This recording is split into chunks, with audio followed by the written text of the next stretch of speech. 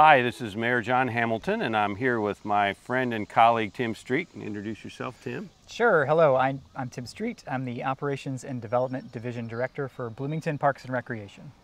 So we're not in the office today, Tim. We're out No. by Griffy Lake, and we're celebrating. It's 50 years that it's been in the park system. That's right. And before that, it was a reservoir, I know, for the city. But what's going on today that we're celebrating particularly? Sure. So we're celebrating 50 years of Lake Griffy as a community and recreational resource. Since the 1970s, Bloomington Parks has had a hand in operating Lake Griffy for all of those purposes, whether it's nature, bird watching, hiking, canoeing, all of the different things that have happened here over the years. So we're celebrating that history, but we're also celebrating the completion of this improvement, this bicentennial bond improvement that is the accessible fishing pier behind us, and the causeway, the accessible path along the causeway that is giving safe access to the trails on both the south side and the north side of the lake. So I remember, I've been out here a lot. I remember it was always a little tricky, people walking along the road trying to get to the trails. Yes. And really no access here to the lake for fisher people and that. So it's really a spectacular new addition that gives people access in a new way, safely. Okay.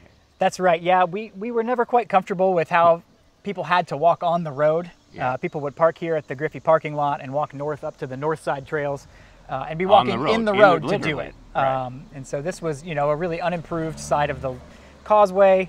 It was just some riprap and a few volunteer trees that had come up. And so since the 80s, I haven't been here that long, but I know there's been a vision for this walkway since the 1980s. And we're happy to finally make that a reality.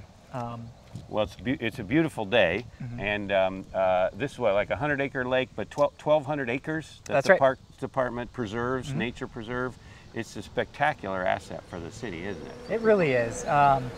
We're so proud to have this as an asset. Our natural resources team does a great job looking at science, thinking about the best ways to manage this, whether that's invasive species, whether that's impact of deer, whatever it might be, really relying on the science to make decisions about how to care for this place. Well, I would just say it's a new Griffy Lake in a way, 50 years old, but we've in the future, near future, I think we're going to have a trail that goes all the way around this lake, right? In the next year or two, we hope. That's right. So we're standing here on the new accessible fishing pier, which I'll also mention is a great sunset spot if anyone wants a sunset spot in town. People have historically accessed the north side trails by going up this way. And if you went to the south side before, there actually wasn't any official access up onto the hill. So I recommend you come out to Griffy Lake. Check it out. It's newly accessible to all people here, and a wonderful new asset. 50 years old, we're celebrating that. And Tim, thanks for all of your work that you do with the Parks Department, making this place so special. And you can check out the website for more details. Until then, Tim Street and John Hamilton, thanks so much for listening.